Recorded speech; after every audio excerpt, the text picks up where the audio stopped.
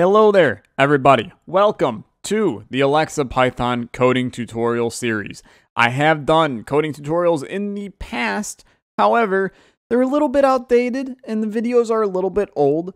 I feel like I could probably make them better and I want to make these videos again. So, we're going to. Before we get started in this video, which is going to be primarily the installation of Python onto your machine, I just want to quickly talk a little bit about programming as a whole, because many people might not even know what coding or programming entails and what Python even is. So your computer does a lot of work behind the scenes. Everything it does is basically ones and zeros firing off in circuitry and wires inside of your machine. But how that occurs is through coding, basically. You tell the machine, hey, do this, this, this, and this. The machine then converts that into ones and zeros that the computer can understand, or the CPU, and it performs the actions that you want to do. So me coming over here and moving my recycle bin to the middle of my desktop, ones and zeros firing inside of my machine, making this happen. So what we're going to do today is start to look at Python, which is a language for the computer. You can think of this similar to how Spanish is a language, and French is a language, and English is a language. It's a way that we can communicate, but with the computer. And Python is a imperative language, what they call, which allows us to make functions, which are pretty useful. And we're going to talk about functions here in the next few episodes.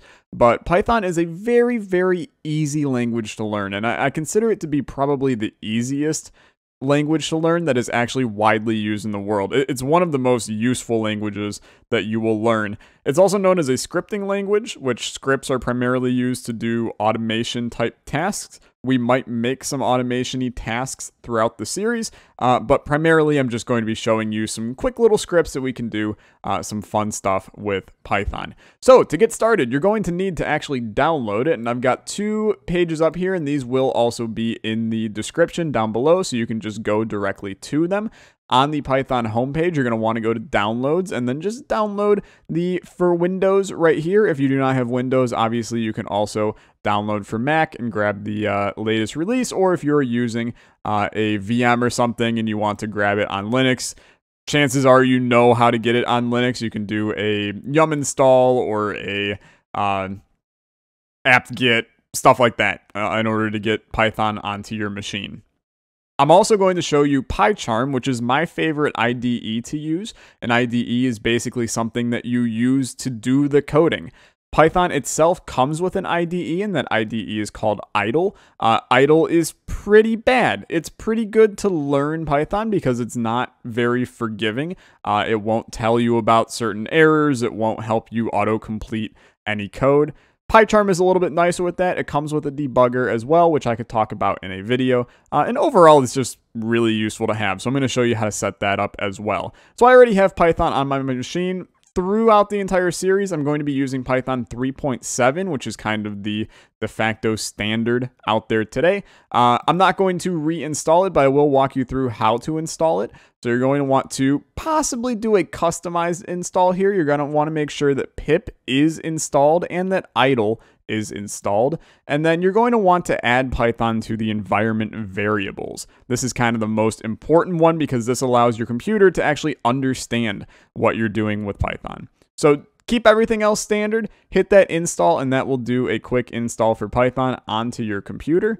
As for PyCharm, when you load this up, I actually completely wiped my PyCharm installation so that you can see how to set this one up. So it should load here momentarily. Beautiful. Let's hit yes. The screen completely disappeared. So we have our setup window. We're going to hit next. We're going to hit next. We're going to create an association with .py so that everything kind of just launches in there. We're also going to add the launchers directory to the path. Hit next again. Hit install, and this is going to do a quick install of PyCharm onto our machine. I'm going to speed up the video so that you can see this install, and then we'll hop into Python itself. Okay, now that PyCharm is installed and a reboot has been done, we can load it up here, which is going to be pretty easy to do. I'll just come over here to PyCharm, load it up. And in the process, I'm going to do a nice transition to a newly set up window that I have set up just to get ourselves a little bit of a better view once this loads. Here we go. I had a previous version, so I'm going to import my settings from that just so that everything is as it was. And PyCharm will start to load up. It looks a little bit funky on the video, but it looks totally fine on my side. So here we are. It's loading up PyCharm, and it's looking real good. So it's currently loading one of my old projects that I had set up because I had my config set up. I didn't really expect it to do that. I'm getting a nice firewall block. Yes, allow it to go through. It'll be okay. And now we're all good. So I have made a project, but I'm going to start from scratch here just to show you how to do everything. You're going to want to go up to File. You're going to want to create a new project. And this project, I will just put it in my documents and we will call it YouTube. And this will make a new folder in my documents folder or wherever you want to put it called YouTube or whatever you call it. As for the project interpreter, you're going to want to make sure that you are on the new virtual environment. You're going to want to make sure that your base interpreter is Python 3.7. It should do this all by default, but you might have to set it to be that if it is not there. And then we can just hit create, and this will create a new project. I would like it to be in this window. Malwarebytes is trying to update. Every time it does something, it pushes me out. That's okay. And it's making a new virtual environment for us, which we will be able to do our coding in. Beautiful. Here we are. So right now, we got nothing. We don't have a file. We don't have anything. That's okay. We have a nice little project directory over here, which you can see right here. We have our scripts. These are a bunch of different things that we can use inside of Python. We have our library, which has some packages. We have an include. We have a config. But what we want to do, we just want to make this simple on ourselves. We're not doing full software development here. You're just going to want to click on your base directory, right-click on it, go to New, and then do a new Python file. And it's going to ask you to name it. I'm going to name this Episode 1 or Epi1. And this is going to make a nice little place for us to do some coding in. So, what do we want to do now? How do I get started with coding? What even is coding? Well, we're going to start with a simple print statement. Python has built-in functions into the game that allow you to, into the software. Look, it's been a long day. That allows you to do some functionality. So print is a basic function that just allows you to print whatever you put inside of it. So since I have nothing inside of it, it's going to print nothing. And we can run this a variety of ways. So we can right-click and hit run, or we can come up here to this run and hit run.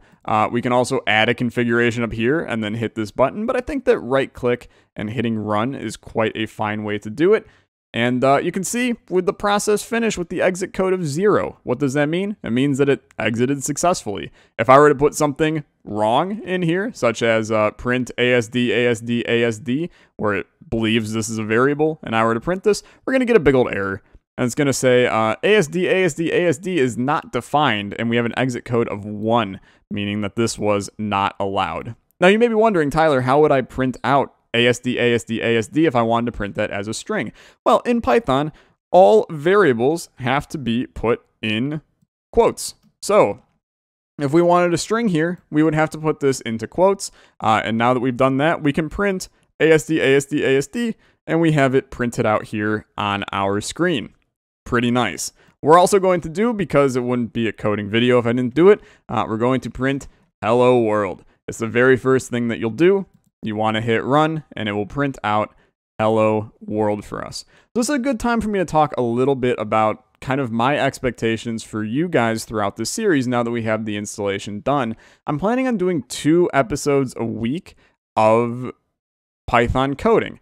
The first episode is going to be similar to this, where I kind of walk you through how to do something. And then the second episode is going to be me taking the questions that you may have. I want you to put any questions you may have involving the episode into the comments of that video. And then I will try to answer those questions in the next one. And it'll kind of just be a question and answer. I may write some code to demonstrate something if you have a specific question about what happened.